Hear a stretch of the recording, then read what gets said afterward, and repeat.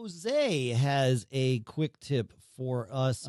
This was interesting. He was the one that was asking in the last episode about what happens when you delete something from a shared photos album. And the reason he was asking that is sort of a quick tip. He says, I do not have iCloud photo library turned on.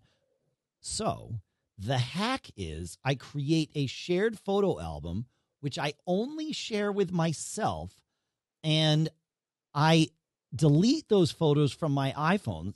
For him, he uses an album called Words, which are screenshots of words that he wants to collect from his dictionary app.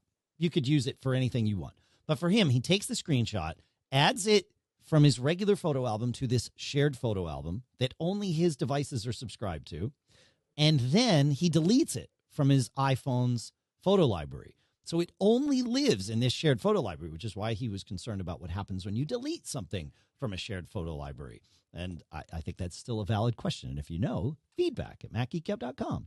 However, it's a nice little hack to get around not having iCloud photo library turned on all your devices. So I kind of like that. You could use PhotoStream as well, but he likes to be selective about what's being shared amongst his devices, so hence the shared photo library. But PhotoStream would be the same.